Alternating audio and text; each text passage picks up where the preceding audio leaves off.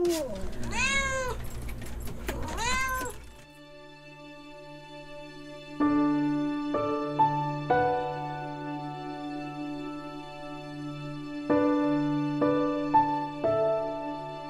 I came to meet Bane. That's a cute, huh? Thank you. I have PTSD, I have a bad back. One of my old Army friends, and he told me about this program with these dogs. And I heard about service dog working before, but I didn't think it would work for me. I tried so many other things. When I first met Bane, I didn't want him. So he chose me. Stop being jealous.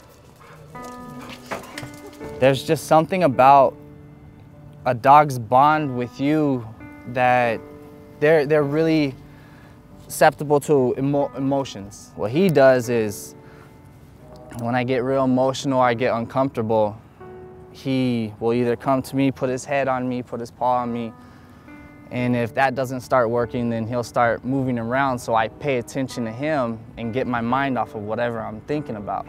I was at a real bad place. Actually, I kind of try to erase my past.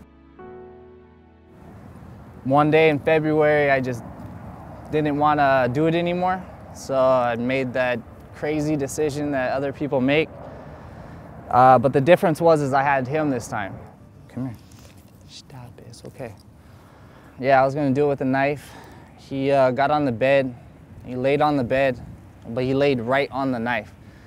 And right away, I thought he was gonna accidentally hurt himself, so I'm trying to move him away, and then I start cussing at him because he won't move. And really, it's real easy to move. He'll do anything I say. I was literally pushing and trying to get him out of the way, and he just was holding his ground, would not move.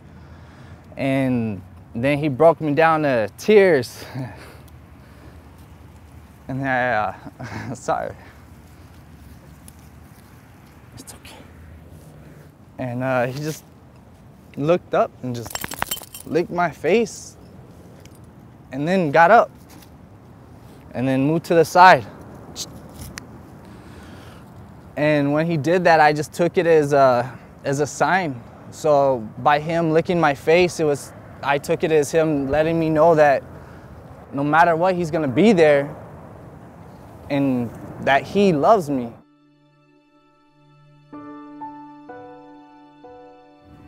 You could tell something was wrong because he was limping. The tendon was loose, so when he would move his knee, it would pop out. It would move to the side or move to the other side, so real bad discomfort and pain. During that time, we had found out that the situation with my back just progressively got worse. My main goal was to get Bane taken care of first and get through his recovery, make sure he's 100%, and then for me to do it. If there was any complications, like I would need him to help me walk or open doors. RedRover as an organization helped get surgery or get Bane the surgery that he needed. I don't want anybody to be in the situation that I was in and to feel that there's no way out. I mean, I wish to God that everybody that is in one of those situations can have an experience like me, literally a life-changing experience.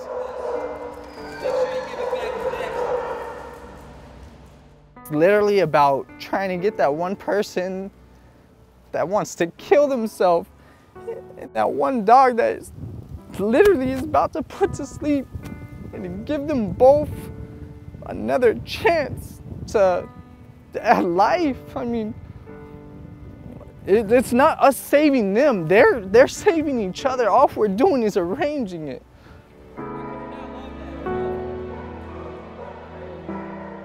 If there's any way the people that put the money up, if I can just thank them,